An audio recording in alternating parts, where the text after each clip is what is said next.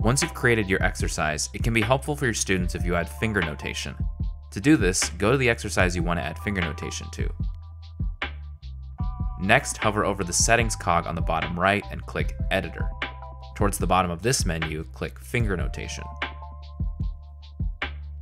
To add finger notation, start by clicking a note on the piano roll. Then select what finger notation you want to add to the note. The left hand uses the light orange numbers from 5 to 1, starting with your pinky at 5 to your thumb at 1. The right hand uses the blue-gray numbers from 5 to 1, starting with your thumb at 1 to your pinky at 5. You can also use the numbers across the top of your computer keyboard to create notation. The finger notation is laid out on the computer keyboard in the same way that your fingers would be laid out on the piano. The 1 to 5 keys represent the left hand, with your pinky, your 5 finger, on the 1 computer key, and the 6 to 0 keys are for the right hand, with your right pinky, your 5, on the 0 computer key.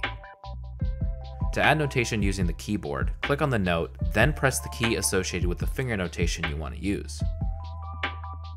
If you need to undo a round of changes, click the Undo Changes button to reset the notation to what it was on your most recent save.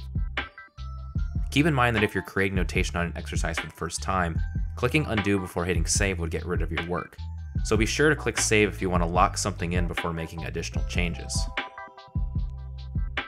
You'll notice one other button that alternates between Display Notation and Hide Notation. If the button says Display Notation, it means that the finger notation you've made is currently hidden from the exercise. Clicking the button will make your notation publicly visible and swap the button's text to Hide Notation. Clicking the button again will make it disappear for students. If you need to clear multiple notes, select the notes on the piano roll and press Clear. Once you have finished adding finger notation, click the Save Changes button to save your work.